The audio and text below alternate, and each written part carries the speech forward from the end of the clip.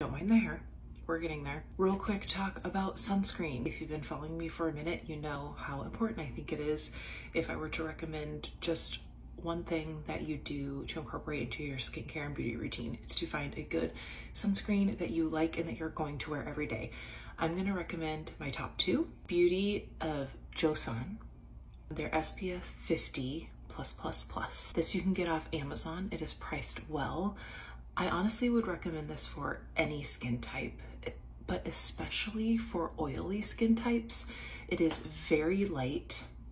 It is not greasy. It does not leave a white cast. So this is gonna feel really lightweight on your skin and feel good. Another one I wanna recommend is my OG sunscreen by Elta MD.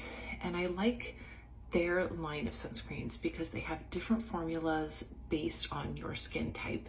So I am a dry, sensitive skin type, and I use their UV Daily SPF 40 sheer, lightweight, but this one has hyaluronic acid in it. So for me with dry skin, I go for this one.